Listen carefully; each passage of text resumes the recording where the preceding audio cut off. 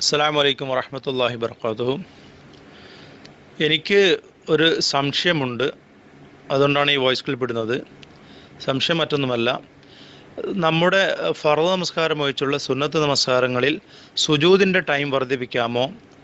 അതിന് അങ്ങനെ വർദ്ധിപ്പിക്കുന്നതെങ്കിൽ തന്നെ അതിൽ നമ്മൾ ചെല്ലേണ്ട ദിക്ർ എന്താണ്? അത് വർദ്ധിപ്പിക്കുന്നതിൽ തെറ്റുണ്ടോ? അല്ല അതിന് വേറെ സുന്നത്ത് നമസ്കാരമുണ്ടോ? അല്ല സാധാ എല്ലാ സുന്നത്ത് നമസ്കാരങ്ങളും നമുക്ക് നമ്മുടെ സുജൂദിനെ വർദ്ധിപ്പിക്കാമോ എന്നുള്ളതിന് ഒരു മറുപടി പ്രതീക്ഷിക്കുന്നു. അസ്സലാമു അലൈക്കും. അതേപോലെ സുജൂദിൻ്റെ എണ്ണമല്ല ഉദ്ദേശിച്ചത്, സുജൂദിൻ്റെ സമയമാണ്. ഞാൻ ചോദിച്ചതിൽ തെറ്റിദ്ധാരണ വരണ്ട. സുജൂദിൻ്റെ സമയദൈർഘ്യം, അല്ലാതെ സുജൂദിൻ്റെ എണ്ണമല്ല. ഫർദ് നിസ്കാരമായാലും സുന്നത്ത് നിസ്കാരമായാലും സ്വന്തം നിസ്കരിക്കുന്ന ആളുകൾക്ക് അവരുടെ സുജൂദ് എത്രയും ദീർഘിപ്പിക്കാവുന്നതാണ്. സാധാരണ നമ്മൾ സുബ്ഹാന റബ്ബിയൽ അഅ്ലാ വബിഹംദിഹി എന്ന് 3 പ്രാവശ്യം പറയുന്നു. ഒന്നുകൂടി വർദ്ധിപ്പിച്ചുകൊണ്ട് 11 പ്രാവശ്യം വരെയാക്കാം. അതുപോലെ തന്നെ അല്ലാഹുമ്മ ലക സജദ്തു വബിക ആമന്തു വലക അസ്ലംതു എന്ന് തുടങ്ങുന്ന ദുആ ചൊല്ലിക്കഴിയും വരെ ദീർഘിപ്പിക്കാം. അതിൻ്റെയൊക്കെ പുറമെ അമ്മ സുജൂദു ഫജ്ഹദു ഫീഹി മിനദ് ദുആ എന്നു തന്നെ ഹദീസിൽ കാണാം. അഖറബു മാ യകൂനുൽ അബ്ദു മിൻ റബ്ബിഹി വഹുവ സാജിദുൻ. അല്ലാഹു സുബ്ഹാനഹു വ തആലയോട് അടിമ ഏറ്റവും ആത്മീയമായി എടുക്കുന്ന സന്ദർഭമാണ് സുജൂദ്. അമ്മ സുജൂദ് ഫാത്തിലു ഫീഹി മിനദ് ദുആ, അതുകൊണ്ട് നല്ലവണ്ണം ദുആ ആ സമയത്തിൽ വർദ്ധിപ്പിക്കുക എന്നു തന്നെ നമ്മോട് കൽപ്പിക്കപ്പെട്ടിട്ടുണ്ട്. ഇതൊന്നും പക്ഷേ ഇമാമുന് ബാധകമല്ല. ഇമാമ് 3 പ്രാവശ്യം സുബ്ഹാന റബ്ബിയൽ അളീം വബിഹംദി സുബ്ഹാന റബ്ബി അഅ്ലാ വബിഹംദി എന്ന് പറയുന്നതിനേക്കാളും സമയം ഇമാമ് സുജൂദ് ദീർഘിപ്പിക്കരുത്. അതുപോലെ തന്നെ മഅ്മൂമീങ്ങൾ സമയം വല്ലാതെ ദീർഘിപ്പിച്ചാൽ ഇമാമുമായിട്ടുള്ള മുതാബഅത്തിന് തുടർച്ചയ്ക്ക് ഭംഗം വരും വിധം അതും വരുത്. ചുരുക്കുന്നു, നമ്മളൊക്കെ തഹജ്ജുദൊക്കെ നിസ്കരിക്കുന്ന നേരത്ത് രാത്രി സുജൂദിൽ കടന്നു ഉറങ്ങരുതേ. സുജൂദൊക്കെ എത്ര ദീർഘിപ്പിച്ചുകൊണ്ട് ആ സുജൂദിൽ ദുആ ഇരുന്നാലും വളരെ നല്ലതാണ്, വളരെ ഫലപ്രദമാണ്. പക്ഷെ ദുആകൾ ഇന്നത് എന്നൊന്നുമില്ല. അതിൽ വന്ന ദുആകൾ സുബ്ഹാന റബ്ബിയൽ അഅ്ലാ വബിഹംദി വർദ്ധിപ്പിക്കണം. അല്ലാഹുമ്മ ലക സജദ്തു വബിക ആമന്തു വലക അസ്ലംതു എന്നുള്ള ദുആ വർദ്ധിപ്പിക്കണം. അതിൻ്റെയൊക്കെ ശേഷം നമുക്ക് ദുആ ചെയ്യാം. പക്ഷെ ദുആ അനറബി ഭാഷയിലാകരുത്, അറബി ഭാഷയിൽ തന്നെയാകണം. തെറ്റായ കാര്യങ്ങളാകരുത്. അള്ളാഹുവോ റസൂലോ അല്ലാത്ത ഒരാളോട് ഖിത്വാബ് സംബോധനവും അരുത്.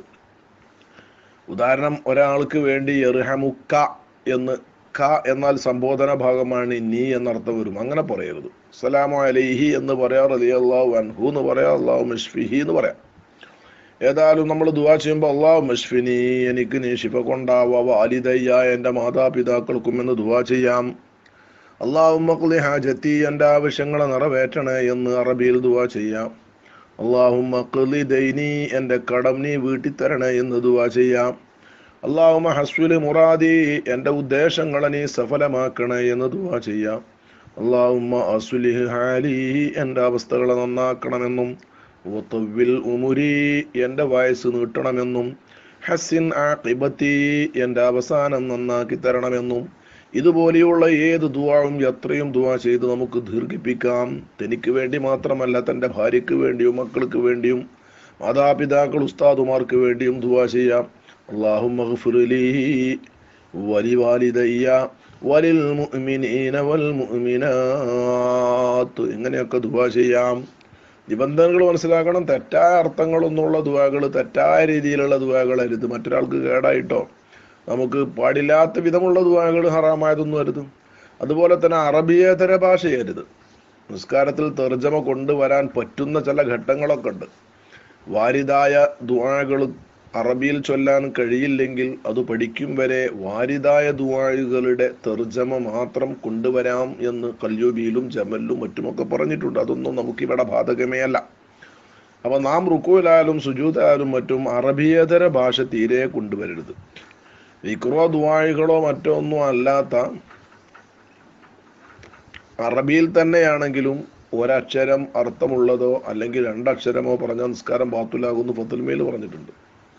അതുപോലെ തന്നെ അനറബി ഭാഷയിലാകുമ്പോഴും 1-2 അക്ഷരോ പറയലോടുകൂടെ തന്നെ അത് ദുആയാണെങ്കിലും ശരി, നിസ്കാരത്തിൽ വന്ന വാരിദായ ദുആകളുടെ അർത്ഥം ഒരാൾക്ക്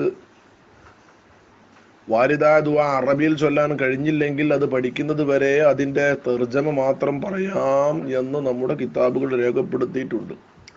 സത്യത്തിൽ ഇന്ന് സുബ്ഹാൻ റബ്ബിയൽ അഅല വബിഹംദി എന്നോ സുബ്ഹാൻ റബ്ബിയൽ അളീം വബിഹംദി എന്നൊന്നും പറയാൻ കഴിയാത്തവർ നമ്മളെ കൂട്ടത്തിൽ ഇല്ലെന്നാണ് ഞാൻ മനസ്സിലാക്കുന്നത്.